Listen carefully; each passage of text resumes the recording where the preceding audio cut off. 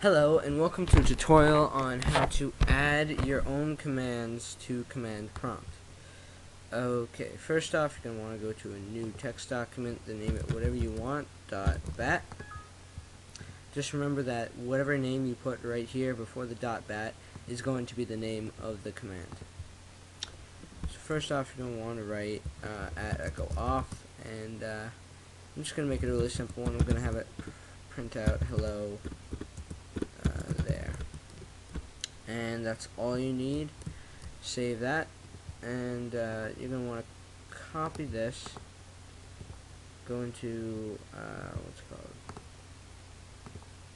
My Computer, C Drive, Windows, System 32, and I already have one in here because I just do, but I'm going to replace that.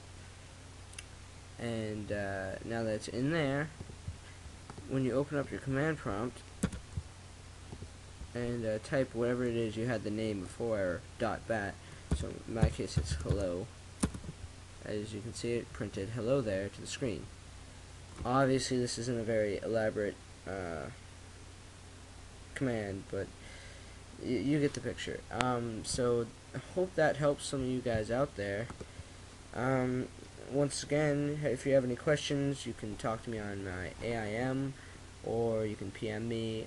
Please comment, rate, and subscribe. Thanks for watching, and bye.